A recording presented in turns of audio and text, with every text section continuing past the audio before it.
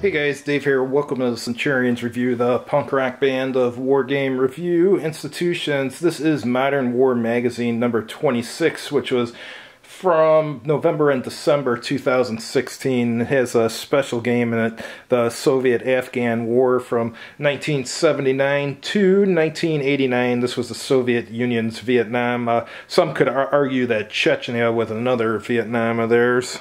Alright, here's where the game begins. Let's see how many pages are in it.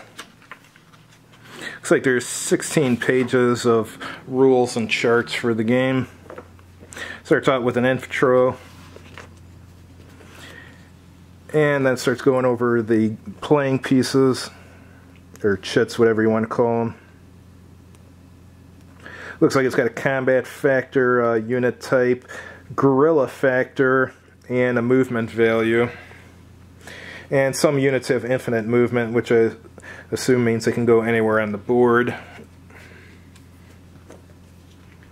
Alright, now it's going over setup, and here's the sequence of play. That's what we're interested in. Each turn constitutes 1 year of operations. Wow!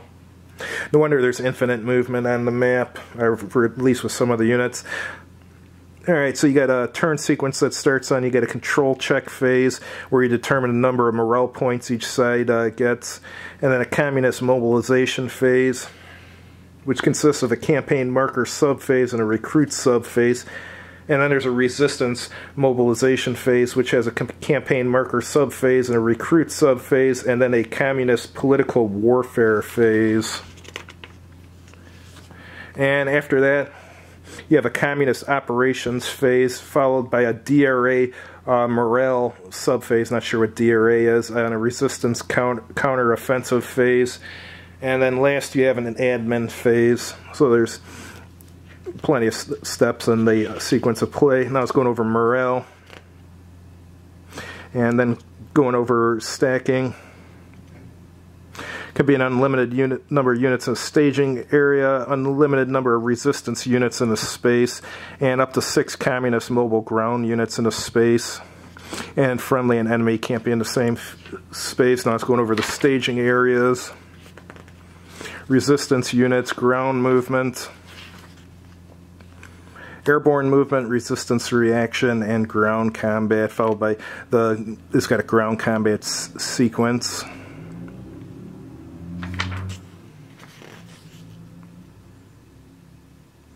And there's a resistance counter-offensive, and here it's going over the optional rules. And how many scenarios do we have? There's 1979 Scenario 1.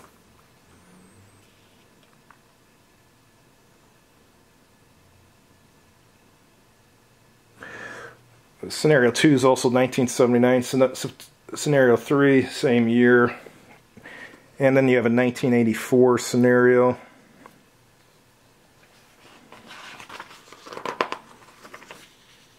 And followed by a second scenario for 1984.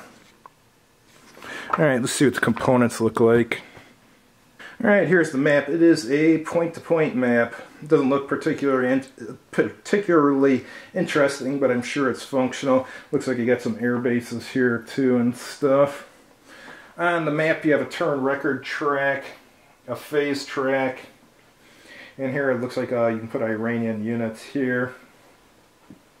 Here's where resistance reinforcements not yet in play are placed, resistance air defense activated, and Islamic and intervention units not yet in play, and resistance events in play. And here's your resistance morale and your resistance morale track. Up here you have a random location placement table along with a communist morale table.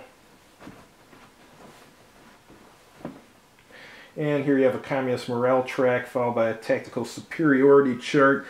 And a combat results table on the map, that's always nice.